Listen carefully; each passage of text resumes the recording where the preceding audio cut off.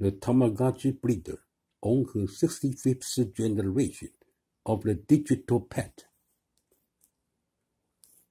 Alicia Kostoglou, a sports teacher for disabled children by trade, has a side hobby that feels like a second job.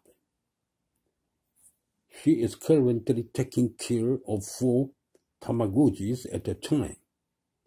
These are actually the great-grandchildren of her original Tamagotchi pets.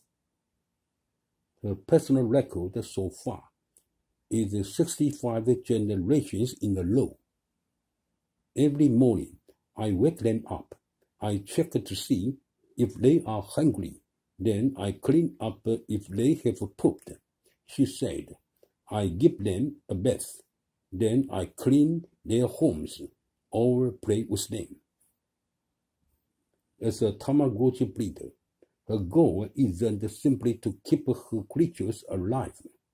She may release them off once they have reached adulthood, and then makes sure they have children so those can grow up and procreate too.